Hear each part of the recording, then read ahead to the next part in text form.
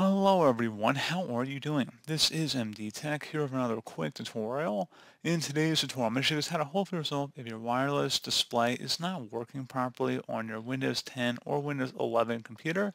So this should hopefully be a pretty straightforward process here, guys, and without further ado, let's go ahead and jump right into it.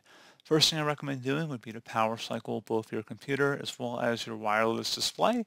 So I'm going to go ahead and just actually restart my computer at this point. So I would suggest you guys doing the same.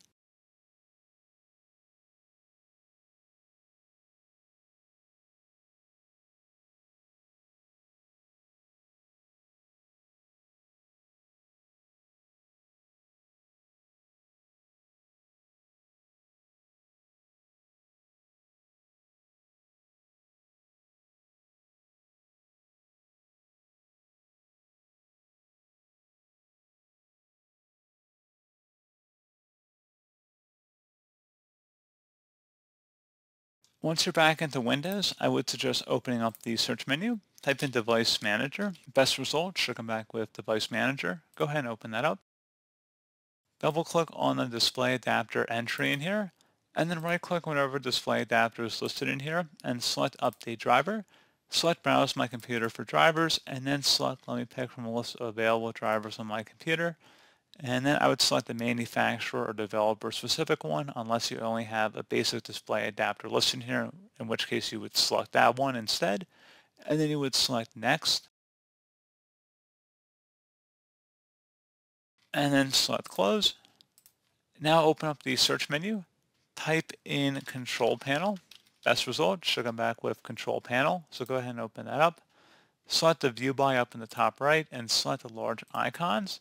And then you want to scroll down and select Windows Defender Firewall. On the left side, select where it says Allow an app or feature through Windows Defender Firewall.